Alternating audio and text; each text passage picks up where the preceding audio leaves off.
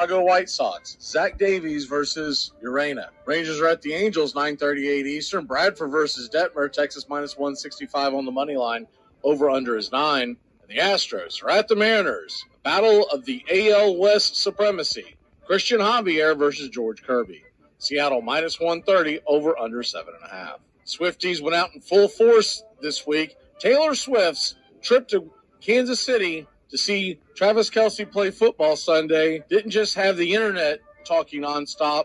After the 12-time Grammy winner's appearance at Arrowhead Stadium, jersey sales for the All-Pro tight end skyrocketed. According to sportswear and fan merchandise company Fanatics, Kelce's jersey was one of the top 5 for the NFL on Sunday. He saw nearly a 400% spike in jersey sales throughout the Fanatics network of sales. Swift's attendance also had a notable impact on television ratings, as Fox's Sports announced Tuesday that the game drew 24.3 million viewers, making it the weekend's most-watched NFL contest. And under intense pressure to address their quarterback situation, the New York Jets will sign veteran free agent Trevor Siemian to the practice squad pending a physical. Siemian, 31 years old, was released by the Bengals in the preseason and joins Zach Wilson and Tim Boyles as the only quarterbacks in the Jets quarterback room.